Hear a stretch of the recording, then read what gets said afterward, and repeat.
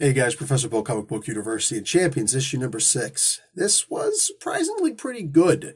This gives me hope that the Champions series will actually be good again. No disrespect to what happened before, I am going to address what happened before. First, we're going to talk about this book, because this book, well, is kind of where we're at.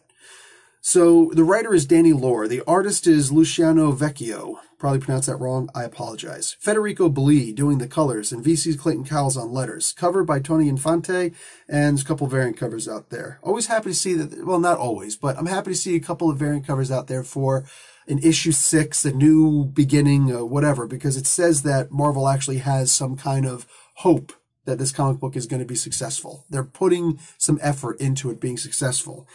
Danny Lore in this Killer App Part 1 arc, really good.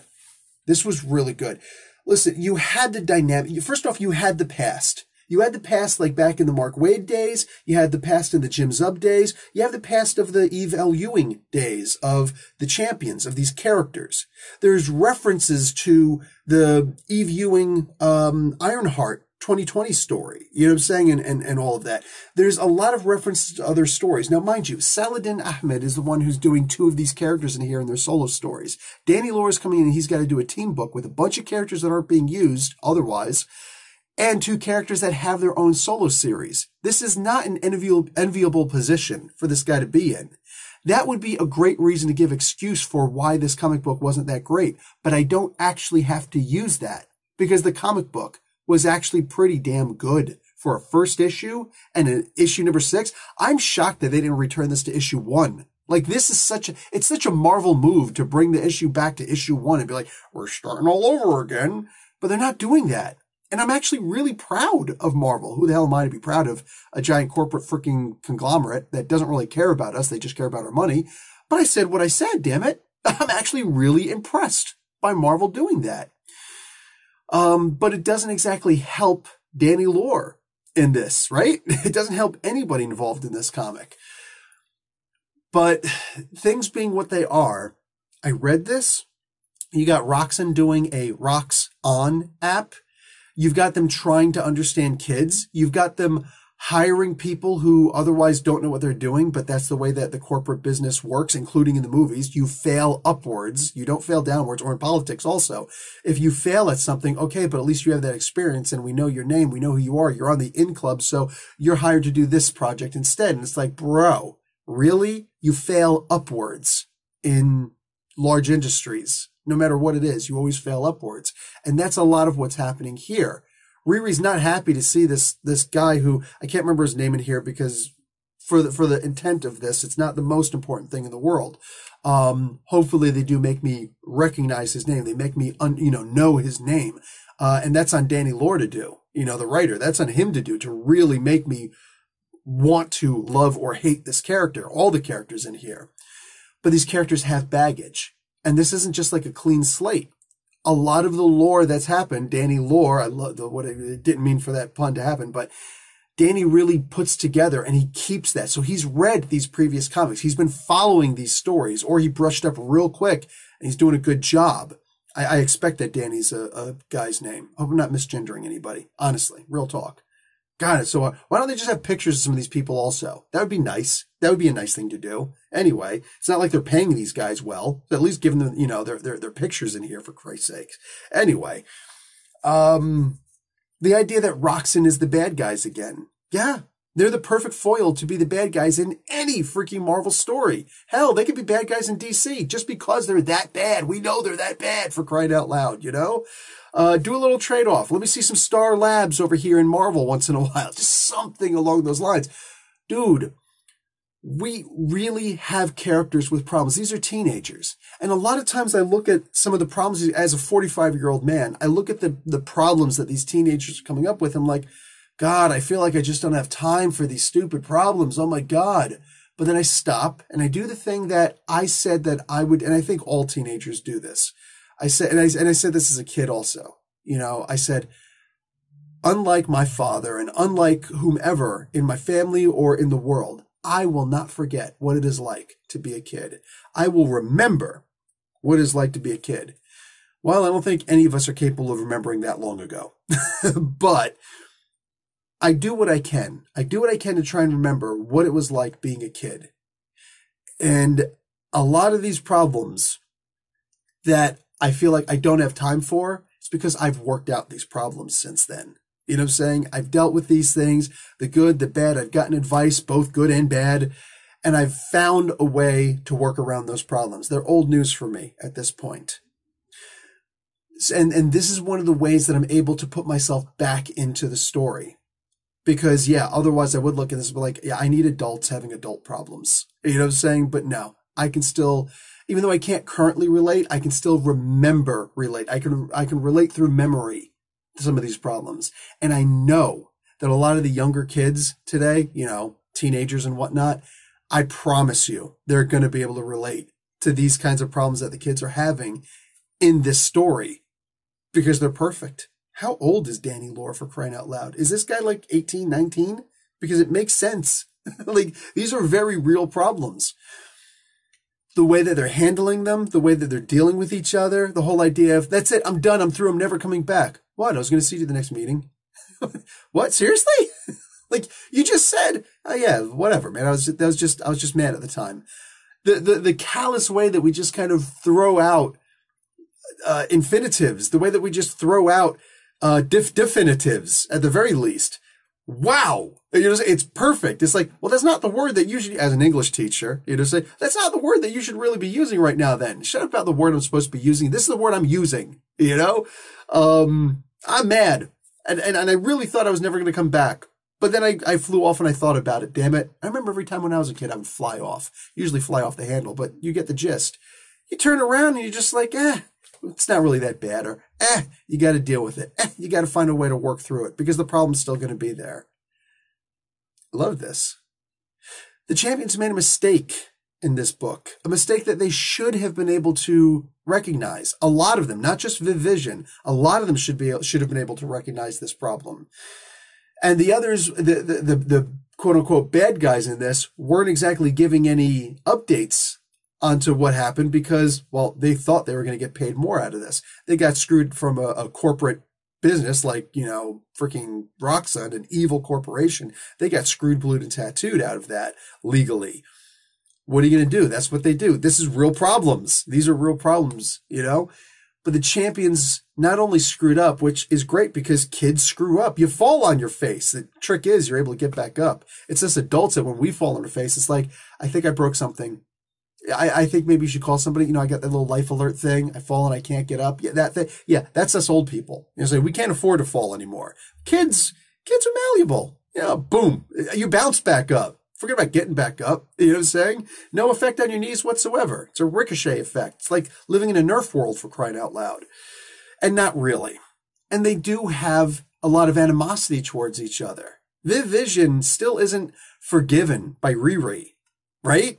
And she points out, she's like, this is all her fault. Well, in some ways, yeah, maybe she should have recognized that this wasn't a real bank robbery. But like, this is the kind of drama that you deal with in these kinds of stories. Guys, I'm shocked that new writer and just boom, we're good. Let's just jump right into this. I love it. I love it. I almost feel like, you know, Salvador Larroca and Federico Blee don't need any more pats on the back because of how good their work individually and together have always been. If Larroca were half the artist he'd still be okay because Blee is the kind of guy who, when he draws, this is a grandfather. You know, so this is a guy who I think Federico's older than I am. Doesn't act like it, but he's a great guy.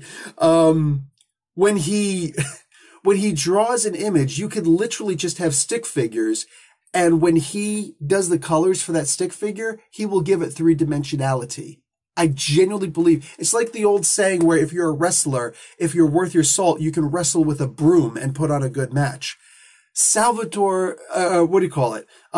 Federico Blee has the ability to take literally a circle and turn it into a three-dimensional face. He can do that with just his colors, not even picking up a pen or a pencil. He can do that. Don't believe me? Look at some of the images in here. Look at the new head of this app this Roxanne app. Look at this little blondie girl. Look at the idea that there is no real definition in her face. It's a circle. And then Federico does all the rest, where she looks like a real person with a rounded face as opposed to a circle. You know, the two-dimensionality becoming three-dimensional. That's Federico Blee doing that. And I love that he has this ability to do that. I think we love the idea that he has the ability to do this. And Salvador also.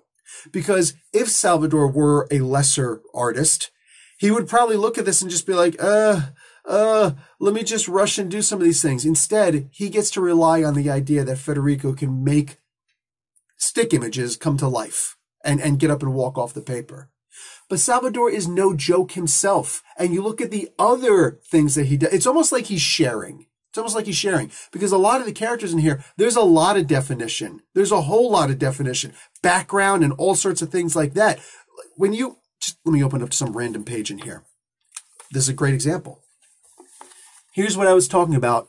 Just a couple little squiggly lines, and Federico is doing the rest. He's bringing the face alive. Even when you talk about the body, like the boobs actually look out. They're just a couple lines. Look, 3 lines. 3 lines. And then a couple lines for the shirt being tucked in. And Federico does the colors and the lighting on here so it actually looks like 3-dimensional boobs. And boobies are always a good thing. I don't care how old you are. Boobies are always a good thing. I'm going to move on from there. But then you look at something like this where it's like Federico just you know, color in the background. He doesn't just color in the background. He actually makes it, you know, different, you know, what do you call it? A brilliant background also. But even if this were a black and white image, the detail in the lines in here are fantastic. They're fantastic. Look at that. You can see real shock on this. She's the youngest person here by 3 months. You just say, like, it's real. It feels like bam. And when you think about the idea that all the backgrounds here are really just, for the most part, except for when Federico changes it up, it's mostly just a generally solid color, right? It's just a plain background. They still wind up when it's just a plain background. It just is. But when you have things like this, there's actually a background to this. And some other random page. There's actually cityscapes and things like that. I remember back in well, I don't remember the Golden Age, but I remember talking to people who were alive in the Golden Age and did the Golden, you know, drew some of the Golden Ages of comics characters, when they would just be like, yeah, no, there's no need for backgrounds. Whole bunch of the artists back then, they'd be like, there's no need for backgrounds. Why do you need to do a background? It's only the foreground. You're wasting your time. You're not getting paid to do that. Not really. You can just have blank backgrounds and you're good. The color guy will just be like, boop, and you're good. You know? And then sometimes they would actually get people who wouldn't draw any backgrounds no matter, and they would actually have background artists. So they'd have artists that would go in and draw the background after somebody did the foreground. Like, here's Captain America punching the Red Skull and stuff like that. No background whatsoever. So somebody else would come in and draw like a piece of furniture in the room or something like that and just give it a good look.